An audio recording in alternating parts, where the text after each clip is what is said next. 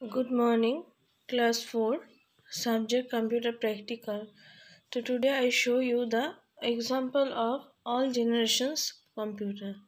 So at first you can see the picture. This is the first generation computer where we use magnetic drums and vacuum tubes as a electronic components. Next, this is a second generation computer. Example of second generation computer where we used transistor as an electric component. Okay, and transistor is the very useful for this computer because for this the computer will be more smaller than first generation computer. Computer will be faster, more powerful. Next, this is the third generation computer.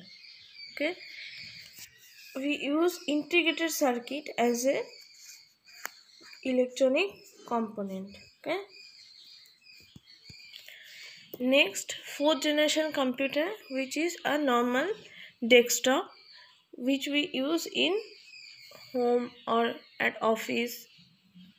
Here we use as electronic components, which is microprocessor chips.